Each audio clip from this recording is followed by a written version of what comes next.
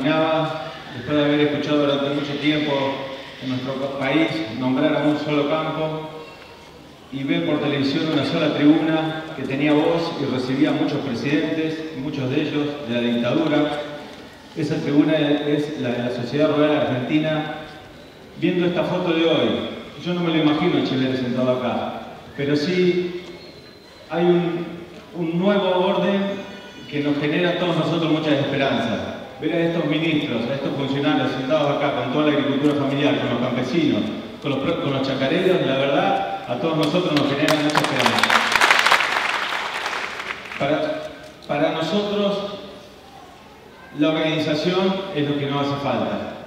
FeCoFe nació para tender puentes entre organizaciones, entre chacareros y campesinos, que por ahí nos miramos raro, pero que somos lo mismo. También entre la política y las organizaciones. Yo los invito a que cada uno de nosotros empecemos a tener esa actitud. La Argentina necesita que estemos unidos, sobre todo todos nosotros. Que estemos unidos para poder hacer realidad la política que todos nos imaginamos, los 21 puntos. Espero que cada uno de nosotros nos concienticemos en esto, en que somos constructores de esos puentes.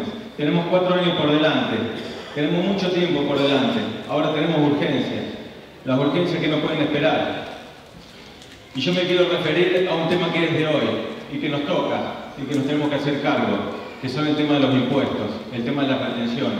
Me parece que me toca nombrarlo a mí.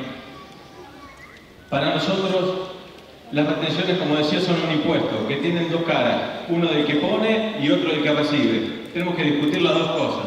Nosotros estamos convencidos que las retenciones tienen que ir, primero que nada, a frenar el hambre en la Argentina. Y segundo, tienen que ir a mejorar las condiciones de trabajo para tener una vida digna. Pero ¿quién pone las retenciones?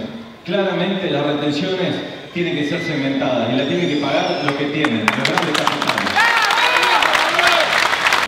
Por último, quiero decirles que nuestra economía tiene que ser cooperativa, el trabajo tiene que ser cooperativa, la organización tiene que ser cooperativa, nuestro país tiene que ser cooperativo.